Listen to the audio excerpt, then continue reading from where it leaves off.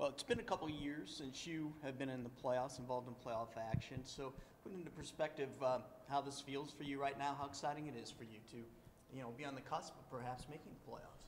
I mean, I think this time of the year is the most fun to play hockey. Obviously, you always want to end up in the playoffs, and that's what we're striving for right now. I think we got some games left here to show that we really want to be in it, and hopefully we can get on the right side of it. Those two road wins at Chicago and Iowa you're coming off of had to boost your momentum completely. Just describe the feeling of how much momentum those two victories have given you guys. I think every division game here is obviously going to be even bigger than the other games. We got about 11 games left here, I think. So I think every game, especially against the division rivals, is going to be really big ones. And I think coming on top of those two is obviously huge for the division here. Speaking of division, this is going to be the last game against Milwaukee for the regular season. You guys have yet to have a win against them at home. What do you guys need to do to kind of get that win?